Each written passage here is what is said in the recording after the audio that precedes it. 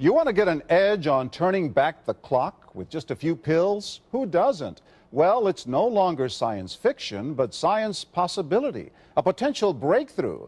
As I found out firsthand, there may be a way to erase years, at least inside my body. Granted, it's down the road, but some scientists are wondering if a new pill I took might offer a very long life.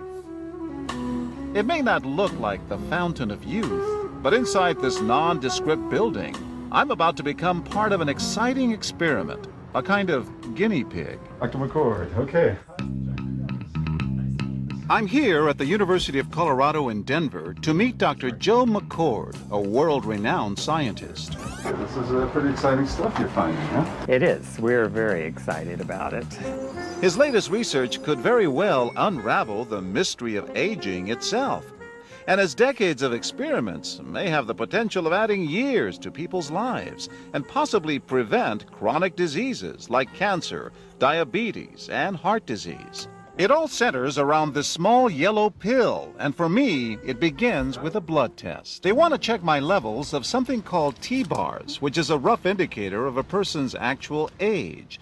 T-bars can identify a condition known as oxidative stress, a kind of measure of the wear and tear on our bodies. Oxidative stress, like the rusting of an engine, is not a good thing. Bad for the body. Leading to disease? Leading to disease and leading to malfunction, and importantly, leading to what we call aging. It is a slow progression of increasing oxidative stress. That's the main characteristic biochemically of the aging process. For a long time, scientists thought that antioxidant vitamins like C and E would lower it, but they don't.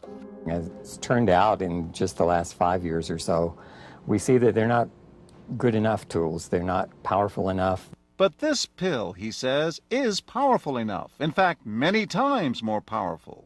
With that swallow, I've just become part of a potentially landmark scientific experiment. It's called Protandim, and tests on both mice and humans have already shown that it revs up the manufacture of those good enzymes in our bodies. More enzymes, fewer free radicals to harm us.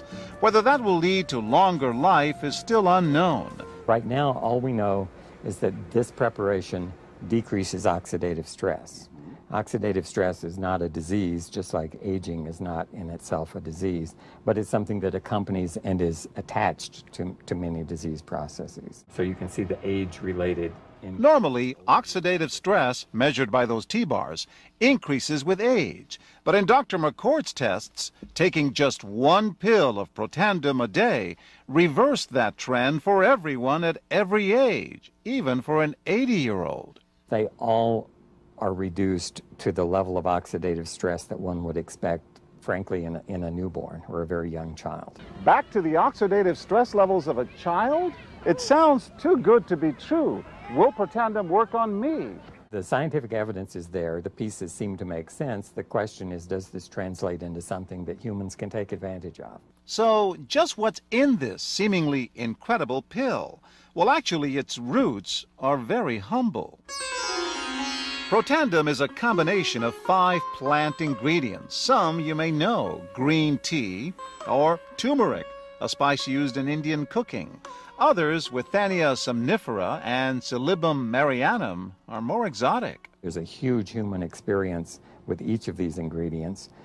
They've been used often in traditional medicine in India and China and many other cultures, in some cases centuries and centuries. And so, ancient Eastern healing and modern Western medicine may soon be working together. High oxidative stress is associated with more than aging. It's been linked to hundreds of illnesses. It's at the very center of many diseases: liver disease, diabetes, emphysema, asthma. I've studied all of these: strokes, heart attacks. Even mental disease? Yes. Depression? Alzheimer's disease, depression. We make no claims about curing any disease or preventing any disease. We hope that when enough studies are done, perhaps such claims might be able to be made in the future. But what about my progress? After nearly 2 weeks now, it's time to get my results.